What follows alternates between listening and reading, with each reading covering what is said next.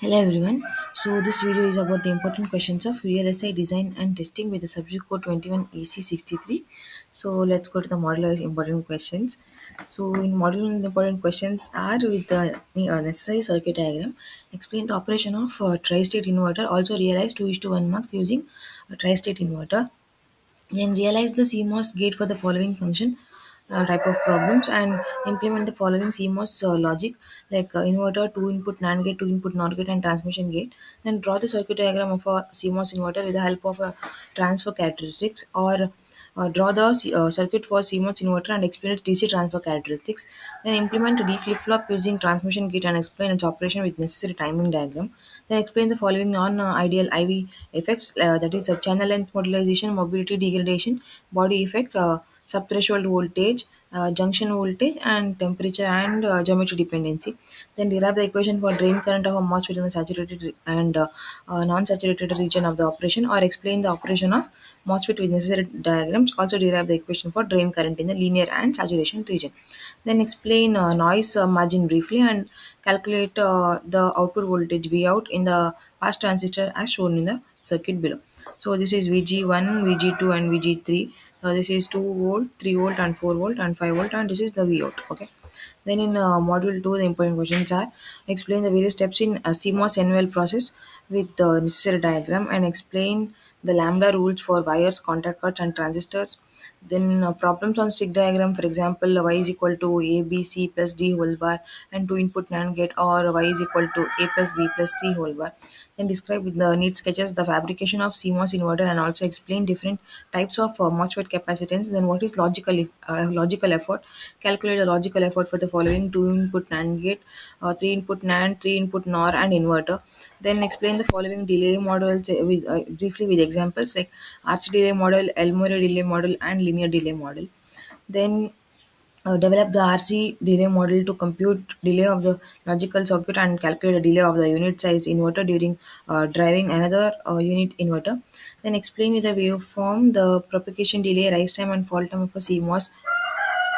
Explain with the following example: bubble pushing, asymmetric gates, skewed gates, cascade, voltage switch logic. Then make use of necessary waveforms to define the following terms: propagation delay, contamination delay, rise time, fall time, edge time. Then in module 3, the important questions are make use of a necessary circuit diagram, explain the operation of 3 transistor DRAM cell, then that is DRAM cell, then explain the operation of full CMOS SRAM cell with necessary topology.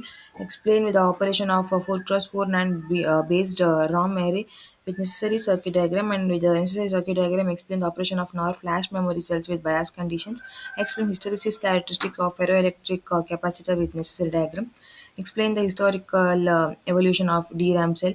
Explain how a 4x4 NOR based RAM array works with diagram and explain semiconductor memory classification, ITD RAM cell, row column decoders and mechanism of flash memory. Then in fourth module, like problems that for a circuit using Boolean difference, you have to detect the stack at 0 and stack at 1 faults at x2 and determine partial Boolean difference for this. So these type of problems may be asked for like 10 marks or more than 10 marks also.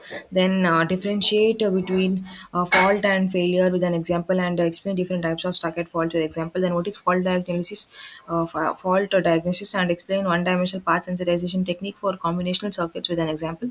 Explain stuck open and bridging faults with its types and examples. Explain breaks and its types, delay faults and types, temporary faults and its types and types of fault detection.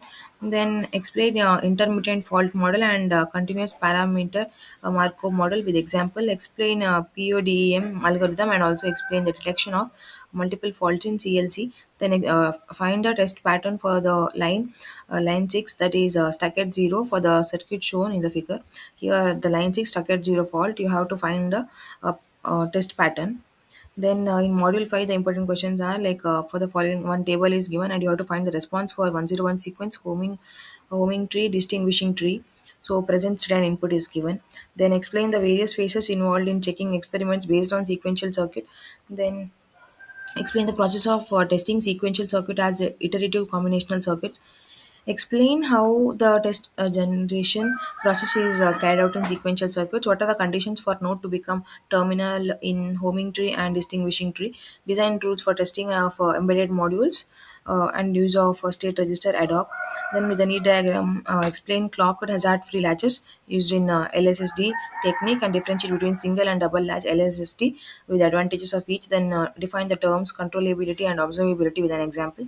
Explain a scan path and explains CAN-path and LSSD technique in detail, defining the design rules for LSSD. So these are the important questions. So study well for your exams. All the best and thank you.